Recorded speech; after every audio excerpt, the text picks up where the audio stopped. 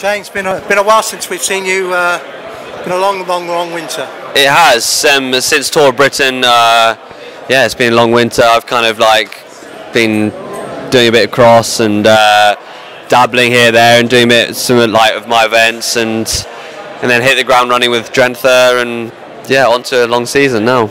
So what are your goals? Because you're now, as you just said on stage, one of the experienced guys in the peloton. I know, it's bizarre saying that because I just feel like I've always been the youngest rider in every team I've been in. But yeah, I'm excited to kind of take on a new role and try and be a bit of a road captain kind of character on the bike, and yeah, I mean, excited to take a bit of a new role on that in that regard, and hopefully then get up there in some of the races, because I feel good this year, and I feel like training's been going well, and kit's good, and team's awesome. So yeah, I'm excited.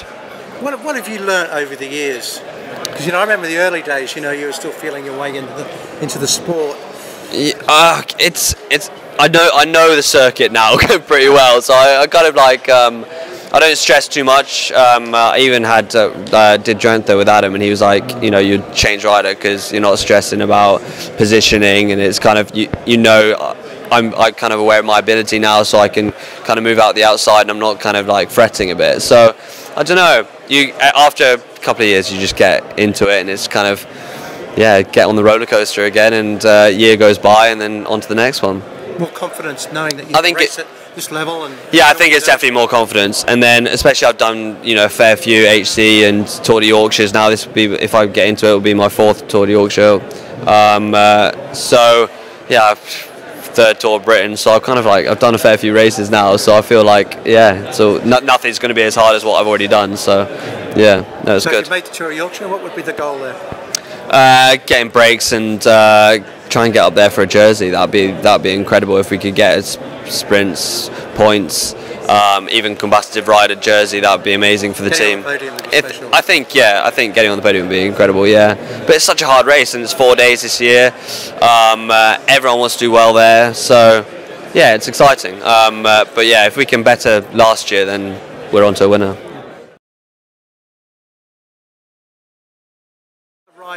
Yeah, it's always super nerve-wracking. I go into it kind of super nervous into the first race, but first prem's always fairly nerve-wracking because no one really knows, who's going well, who's not going so well. But yeah, I'm kind of excited to see what kind of Holdsworth and Team Ribble and Vitus, all these new teams and see what kind of they're going to bring to the table. But we got 6 continental teams now, so I think we've got a good base there for British racing, so I think it's going to be some hard racing out there all throughout the whole season, and Tour Series is going to be another hard fight. And how do you benchmark your form going into those races?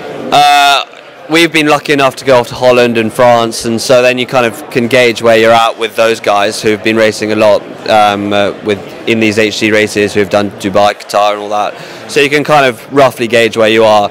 And then you get back to the UK and you should be able to find out where you kind of sit. But basically, first prem is where we'll see where people are at. And Chorley, it's quite a tough one. Long climb. Chorley's tough. It suits me because it's got that kind of grippier climb, and then it kind of crosswind over the top, so it kind of splits up a little bit. And then nice fast descent, which I'm always keen for.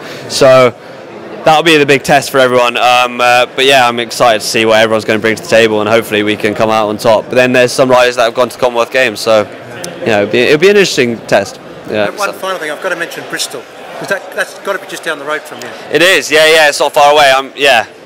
I'm excited to get there. Hopefully we'll have some fan clubs there. We'll see. Last time I went to Tour of Britain, finished in Bristol. I came to the finish line with cardboard cutouts of myself, and so that was quite eventful. So I'm hoping that will come back, and I'm excited. It's a prem to look forward to. It's a prem to look forward to for sure. Yeah. Right. Thanks, James. Thank you.